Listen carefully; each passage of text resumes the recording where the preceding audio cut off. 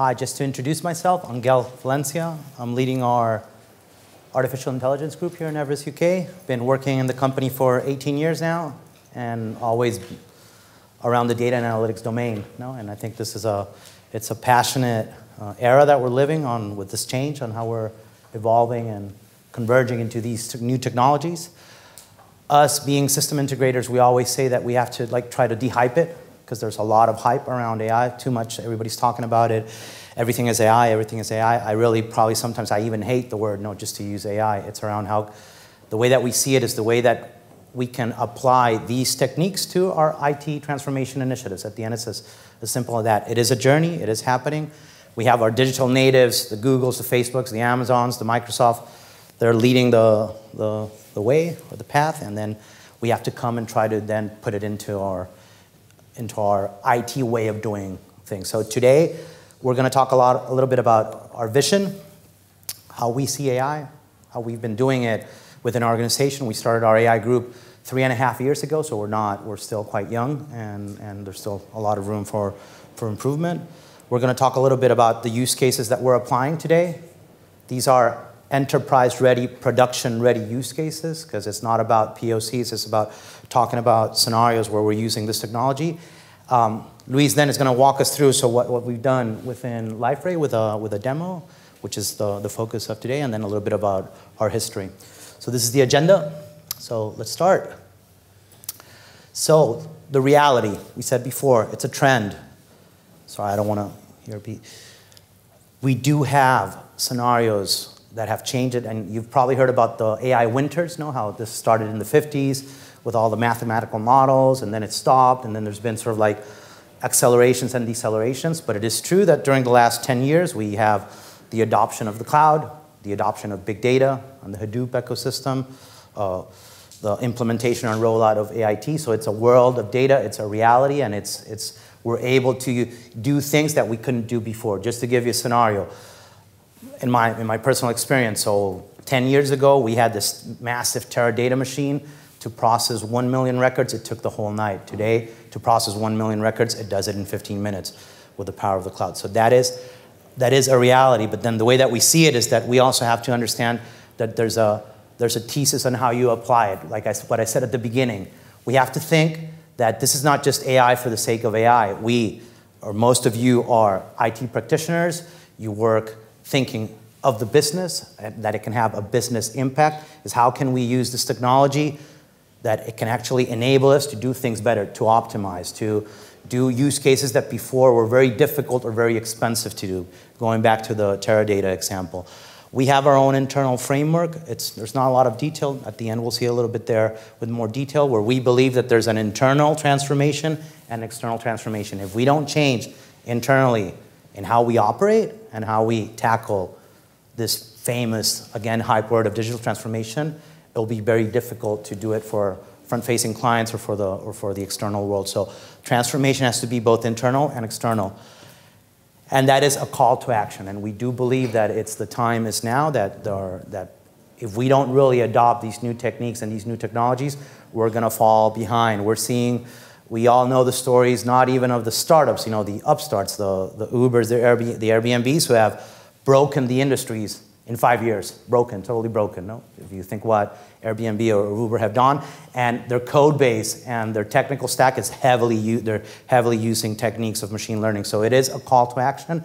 That doesn't mean that we have to go super unorganized and unstructured. We still have to maintain our IT foundation around it, but we do have to start tackling. So how many of you are starting to use AI techniques within your IT organization? Raise your hand. Okay, so for us, we do believe it's a call to action. As I said before, we've only been this for 3 years now. We're starting to do many things. It's not widely adopted, and when we talk, and many clients are always asking us, what is the journey? What is it that I have to do to embark in this journey? So it's okay, but it is a call to action, because it is my perspective. So I've been working 18 or 19 years, and it is changing the way that the way that we're building things, totally different. It's a total different game. From that perspective, what should this AI journey have? So we like to put here the drone as an example. where we think the componentization of the algorithm. We talk about algorithm, and there's a lot of overlaps on if a linear regression is part of AI or not, or if the stochastic predictive models is part of AI or not. I think it's not about this discussion, it's the new techniques, but it is around the reusability of these algorithms. At the same time, it's to apply it to a business knowledge. We're not doing AI because the CIO or the CEO says, well, I have to tick in the agenda AI. No, we're doing AI because we want to tackle a business problem. We want to automate a business process. We want to mine some information and do some predictions, not just for the sake of it. Oops, sorry. Let's go back. It's really sensitive. It's around building an ecosystem of cognitive applications. So what is cognitive? When we talk about artificial intelligence, we think about, and me and my colleague Luis were discussing the collaterals of using a robot or not. So we have to be careful. Artificial intelligence is not the robots. Artificial intelligence is the use of these techniques so we can generate applications that scale, that learn, and then that we can interact. So it's also finding that way to pack it together and group it as a new set of features. No? So before in the past, when we built a data warehouse, the data warehouse was not cognitive. It was just a batch and it showed data. Now a data warehouse can be cognitive because it can learn with the information that is loading and you can modify its technique. And last but not least, the end-to-end technology. Let's not forget about that, because when we think that we only need to focus on computer vision, no, it's not true. It's computer vision, the way that we're going to encapsulate computer vision around the APIs, the way that then we're going to expose these APIs, the way that we're going to consume them, the way that we're going to fine-tune. It's an end-to-end element of all the technology components around it.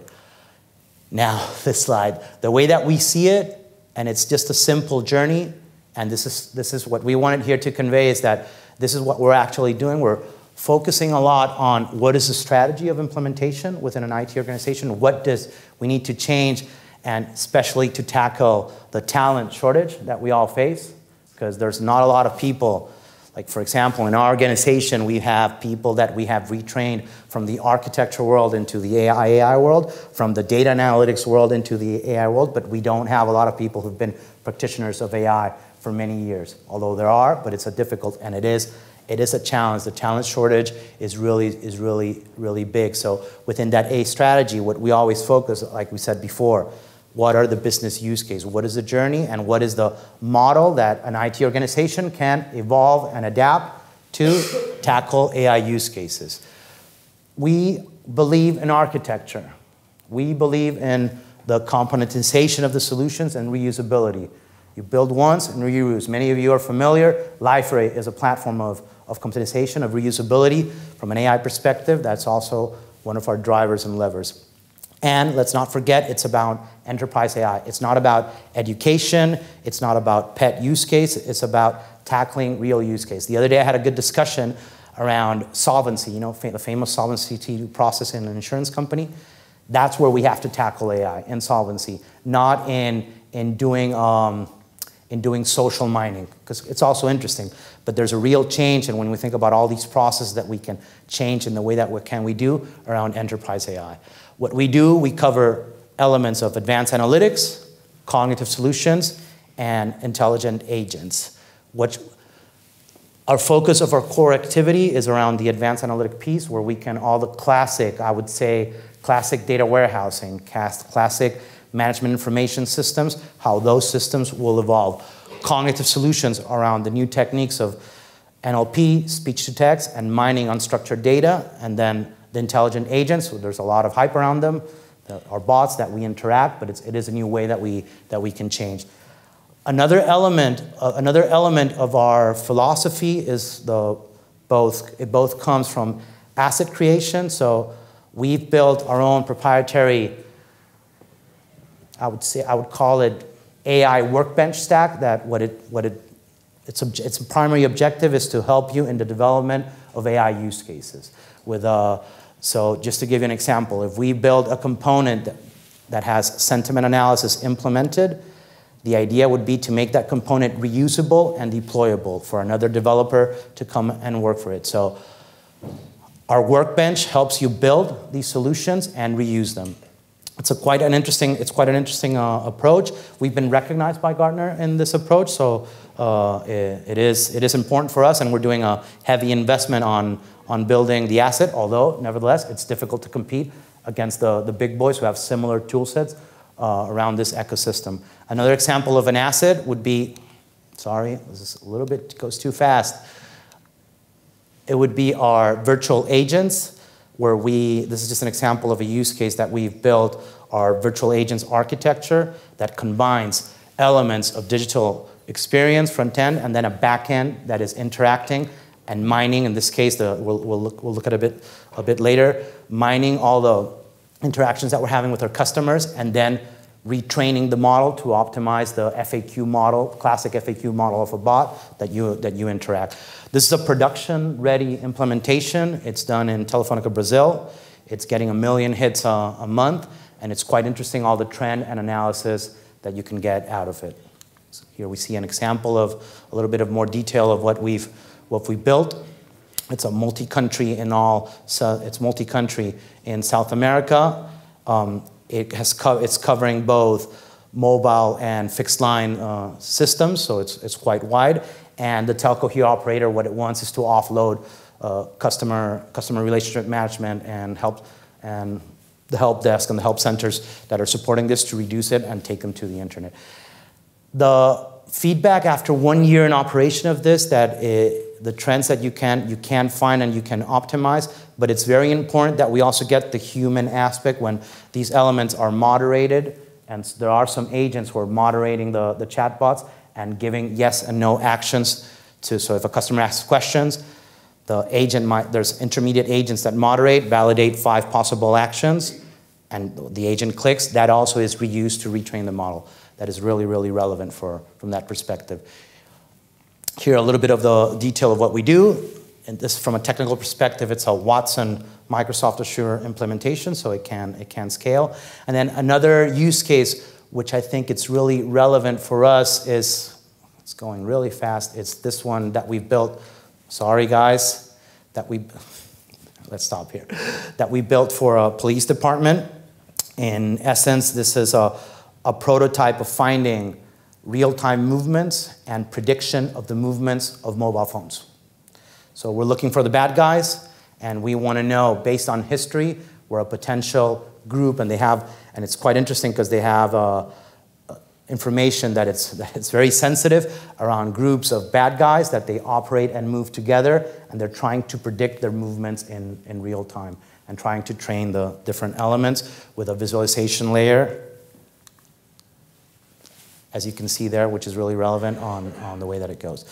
Okay, so now that's our introduction to our vision, really fast on how we believe in Liferay. As I said before, Liferay is a platform that we all know and love around content management, portals, extranets. It has a lot of interaction with the people who are the content providers and content managements. So when we, speaking with Luis, speaking with Arnau, when we, this was 6 months ago, we said, why don't we find scenarios where we can have intelligent algorithms that help automate the interactions as a content management producer in Liferay. And we said, okay, let's build an extension to Liferay, a component that it starts, and today we're demoing it to you guys, that it starts helping you out with the classification and tagging of images.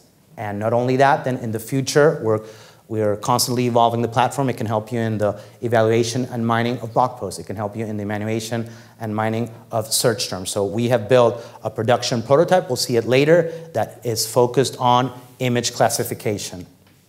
What is the overall architecture? So I'm a content management provider. I upload my image through the content repository in Liferay.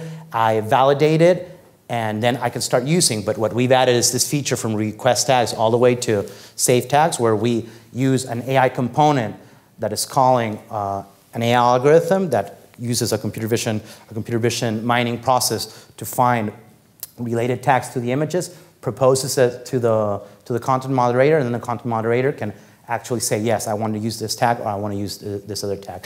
This scenario would be for image classification. The other one would be for a blog post, or, for example, search terms where you want to find the classical example that I'm searching for a term. I put marriage, and then I look for content around marriage and wedding, and I'm able to find all those search terms that are correlated or are very close in distance to the search term that we're using.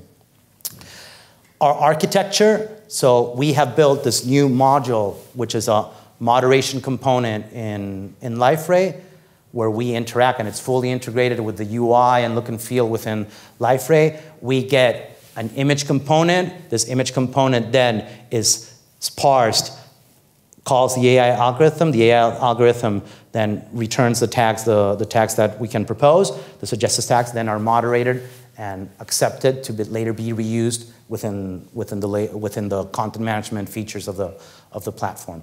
The same then can be used for text mining, for example, in a blog post to classify and automate the component.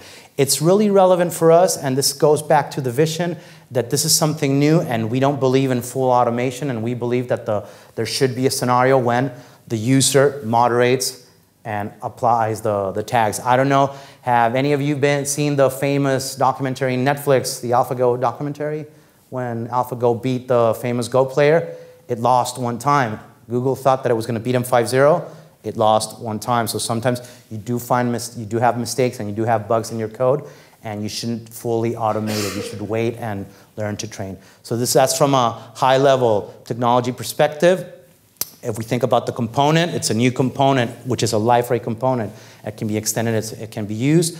Then we have developed our parsing clients to not break the programming model. We use a TensorFlow library that it's not hosted as a PaaS platform. It's hosted internally within the Liferay installation that returns and the image classifier. Potentially, you could use other vision APIs. In this case, we've used the one for TensorFlow. Google does provide it and open source it, so it's a really good way that you don't have to train that much your data set. You have an element to start. A little bit more technicality on what it does and the different data flows and pipelines of information. And the important part is how we can then retrain this future model. And this is based on the human interaction.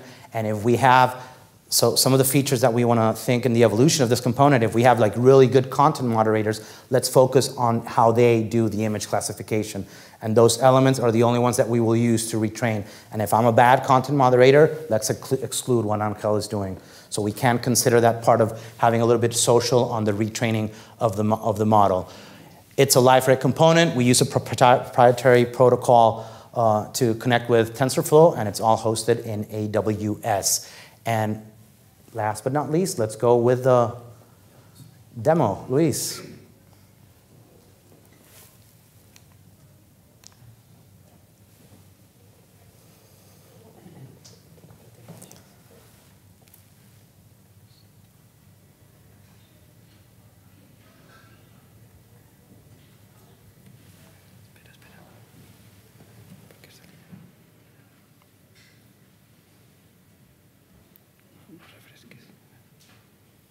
All yours.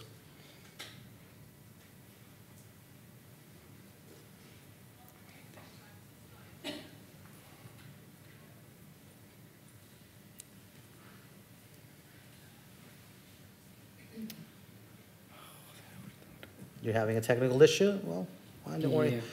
Don't worry. We can walk it through. Philosophy here of the application. Let's put it here. So we have our classic content management. So this is an element that we're all very familiar with it, where we have our documents and media components. And this is the area that we have. No, Luis? Yeah. Great.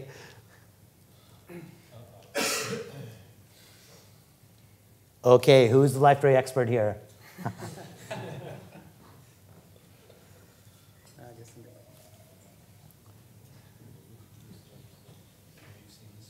You've seen this one before, no?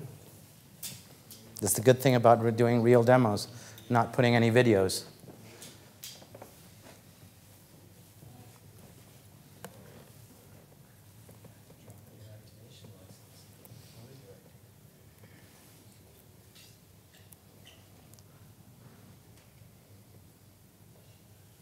So the way to be restarted. Okay, we're restarting the server. So guys, in the meantime, when we got the demo is the most interesting part. Now we can use a little bit of question time if you have any questions on, although we haven't seen the demo, it's the interesting part that you might be interested. Over here, guys, that you've been paying a lot of attention. You heard an IBM Watson API. Excuse me? IBM Watson API can be used. So from an architecture perspective, if we go back to the slides, oops, here. So if we go back to the slides here, we've encapsulated this as a module. So it's a module, and it's parsing. So it provides all the different parsers. And in this case, we're using a TensorFlow, the TensorFlow API that out of the box already has an image computer vision classification, so we don't have to retrain it. So what Google does, and many of the other AI vendors, they provide the base component, and then you can instantiate it and specialize it for your own needs. Because what we probably imagine that we were doing like super specific ad hoc image classification for bottles, or for example, a use case that we're building right now with the client, it's to recognize mobile phones and cracks in mobile phones. So we need to on a base data set, then we need to continue specializing and understand if it's an iPhone, if it's a Samsung 8, if it's a Samsung 9, if it's a Note. So, but you start with the base component. From that perspective, the way that we implement it is from this part here to the left, it's a generic Liferay component. So you can reuse it. But imagine you guys already have a license agreement with IBM or a license agreement with Microsoft Azure, and you want to use so you would only have to tackle the implementation side. That's what we said at the beginning, that it's relevant, that part needs to be controlled. And so you don't have to do the tie-in. We're agnostic. The only here non-agnostic thing is Liferay and its component. Then we would be agnostic in the solution. Maybe you even want to implement your own Liferay component. Sorry, there was another question over there?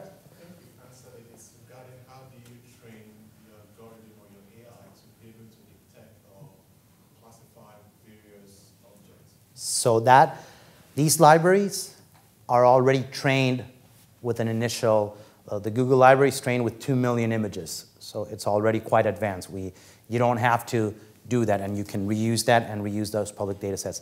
That doesn't mean that then from that perspective on, it doesn't maybe tackle your use case, and you would need to continue. Based on that instance, you're able to apply and instantiate an instance of that. You specialize it. Like for the example that I've said around using the phone component, or using the, imagine that it's document management, that you want to mine invoices. You would probably have to train it with techniques, and when you get your trained data set, you have to give them the pairs of this is like, for example, imagine you want to find in the image the header of the invoice. You have to give it that information. The open source libraries don't have that. But they do, you don't start from zero. Or you could start from zero, but then it would be quite intensive. No? These algorithms are already trained, so you can reuse them. So that's quite positive. Yes, sir? You were talking about solving different problems, so would there be other aspects of Liferay or other problems that you might use AI for, like, for instance, personalization of content? You could.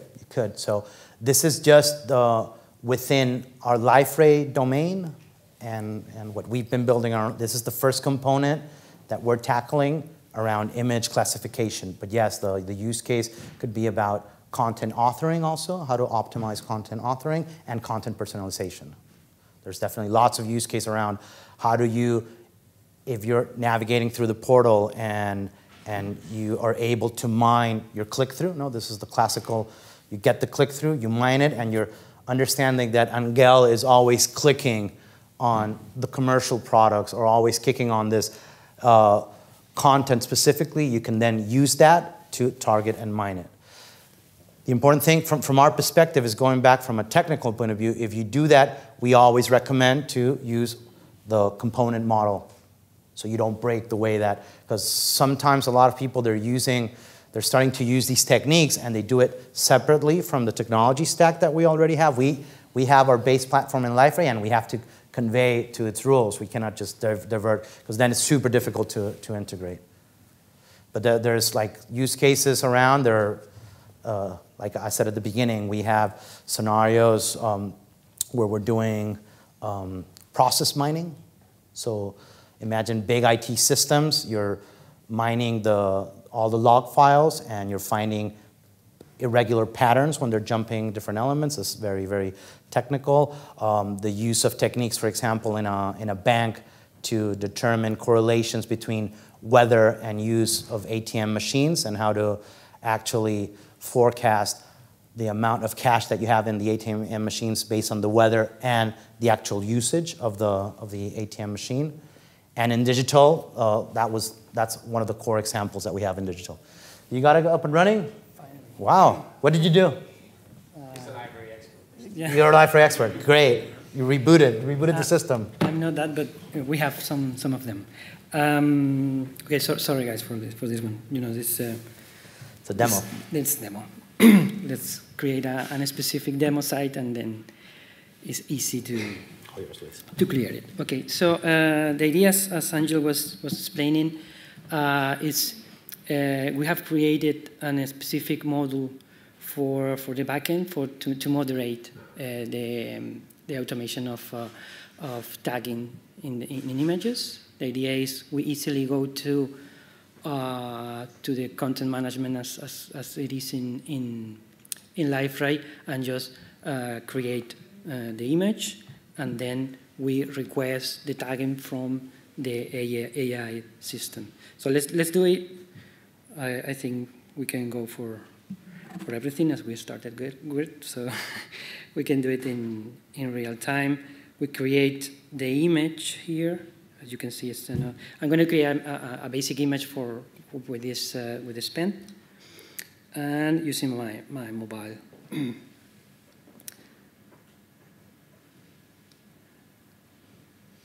And then just create the image, and upload it to the system.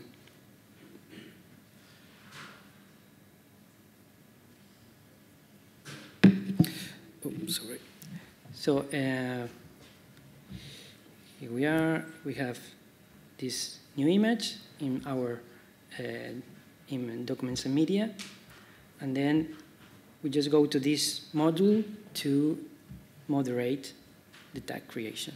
Okay, so we have here in available images all the images that we have already uploaded, and this is the action that requests the tagging interaction with the AI system.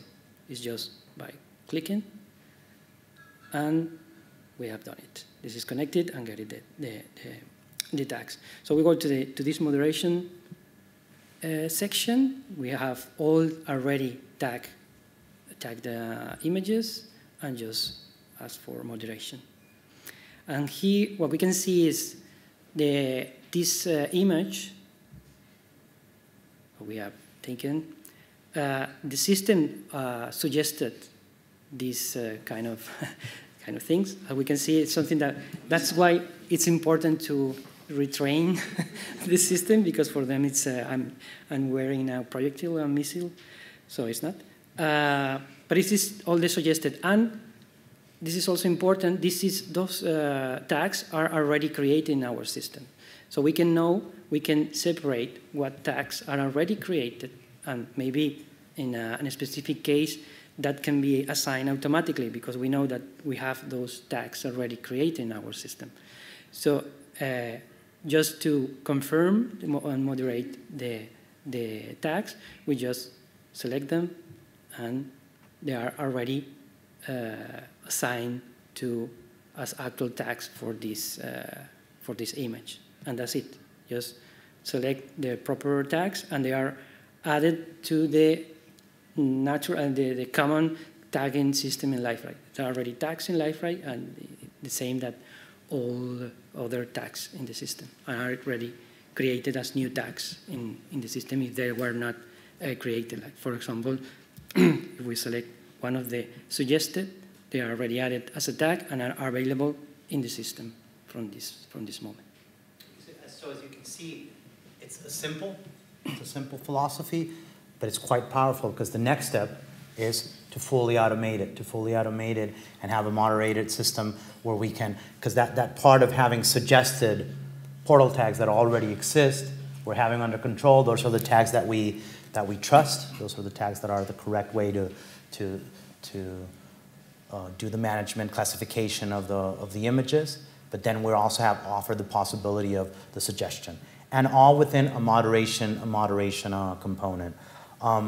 Interesting, the missile part, no? So it's the technique, it is what it is, and then you have the possibility to extend it and train it and adapt it to your specific use case, because maybe some of you guys might have, I don't know, like really important collaterals around creativity or whatever it is, that you need specific moderation and training on those elements. So you would need to redo and retrain your algorithm and that model that is based on TensorFlow, applying and retraining.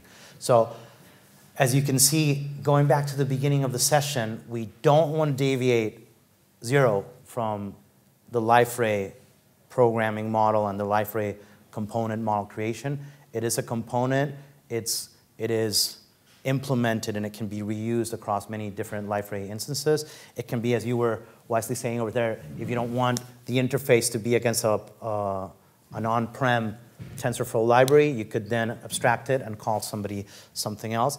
But it is very important for us to keep it within the Liferay stack and the Liferay ecosystem.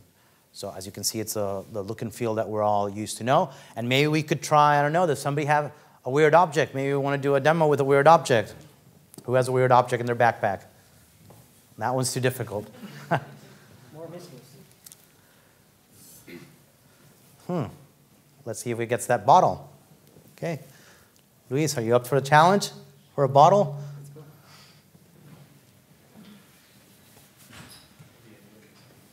It'll be another missile.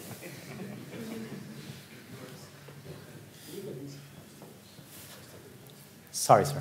So it's a very good demo. I've never seen anything like that. It's very impressive. Precisely the sorts of things that I might be looking at. But I guess when you're submitting content or images or whatever to a tagging system, is that that's like an influx of content that can happen at any rate, any time, any number of images or documents or whatever, and then that then goes through a moderation step. Exactly, yeah. Right. So there's obviously overhead associated with that. I'm wondering if it's actually an idea to actually do the tag moderation at the point of consumption. So that basically if I've gone to a tag and looked for pens and then found a missile, I can say, well, that's not a pen, and then... Potentially, then you could change. This is the way that in this case, this user journey that we've moderated, but you could change it because, again, we are within that module. It's a Liferay model, and you could change the navigation. But answering your question, being a module, that's what makes it scale, because we're within the rules of Liferay. So as long as Liferay, and we know that Liferay scales, we scale with it. Because it's a really relevant question, what you're saying. What happens if we get a lot of peak that, I don't know, Christmas, and they're moderating pre-Christmas, and we get a lot of traffic? We are following Liferay rules, so we will grow with them. But yes, it's a valid that you could do a pre-validation, that you mine everything and you give it the tags directly, and then somebody afterwards goes in. But that would be just the user experience. I mean, just to ask a very practical question, I mean, is this someone's job to do that? In a there is, yes. So content moderation, and for example, in one of our biggest customers, they have a dedicated team of 35 portal masters that moderate all the content. Images, and they moderate images, they moderate news, they moderate blog posts, and since they're getting a lot of collaboration, and so I'm moderating all this community. You're sending me stuff, and it's already tagged, and that's your use case. I don't trust you, and I want to pre-validate it. So it does happen, that moderation. Yes. Well, no, I was just gonna say it's not even that you don't trust. Well, not trust. It's just that this is the essential aspect of training the machine. But I don't trust, like there are scenarios, and we've seen many mistakes that content moderation, somebody makes a mistake and it's not being disciplined in the moderation, and you're tagging something and it's appearing where it shouldn't be, or it's making a mistake. So I think sometimes at least these mechanisms, they help you. And it's going back to, we've talked about at the beginning of the session about ethics in AI. This is not to substitute, because we do believe that the content moderator should be there and he should have the last word in saying this is the correct association, but it does help you in easing it out. So what did it get, Luis? We get the hair dryer here. Wine bottle. So I think that's why it's important, the training, because at the end, if we are importing a lot of images, I mean, I'm thinking about shopping about bottles of wine and water, and saying, okay, let's train the platform to say, okay, I'm not using hair dryers here, so I'm using bottles. So, but it's a way to train the platform in order to, at the end, in the future, it will be more automatic as possible, but not. Because we will have, the beauty here is that we will have all this traceability. So there will be a data lineage on all the suggested tags that you're not using. So we'll be able, and it's different because this is supervised machine learning. It's not, you know that there's two families, supervised and unsupervised. This is supervised, which is it's more accurate on the prediction. So all these data streams, we'll be telling the algorithm, don't use them anymore, but you will have to retrain and churn and create the model again. So it's a practical example, production-ready implementation of the direction where we feel that it needs to go.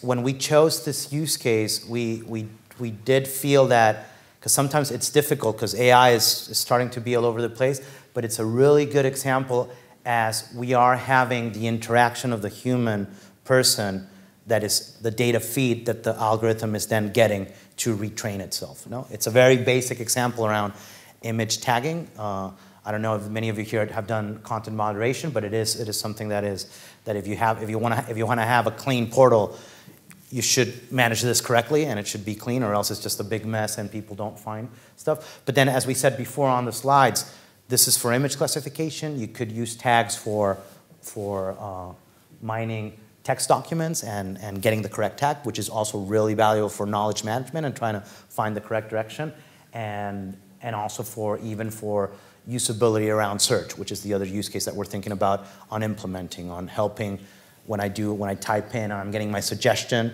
helping the user find the right information. How are we on time? We have 5 minutes. Okay.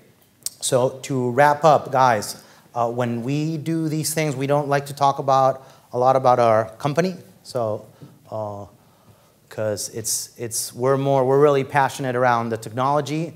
We're really passionate about doing these things. But of course, we belong to a company. We're part of a big system integrator worldwide, 21,000 strong across the world. And here in London, we're 350.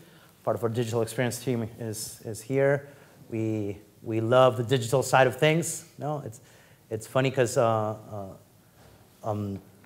things are changing in the way that we do and we interact, and we're more than happy. We're over there at the end, and we have our stand.